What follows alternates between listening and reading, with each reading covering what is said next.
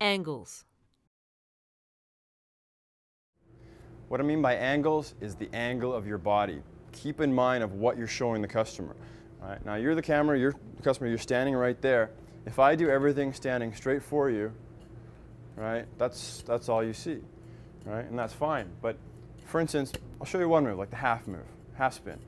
If that's all I do, even behind my back stuff, it's not too bad, right? But what if I change my body this way and I take steps, right? And then I add a few more moves, right? Very simple things, but I'm showing you different things. I'm always rotating, right? It makes it a lot more interesting to watch. Also, you get into the flow. You'll find more ways to go. For instance, I'll come down here and I'll think, oh, maybe I can go to that.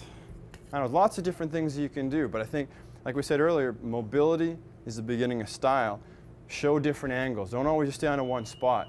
Right? If you start to have this kind of idea, it really helps you focus on your entire show, not just on standing flat-footed and doing this. Right? So there's a lot of benefits that come from that.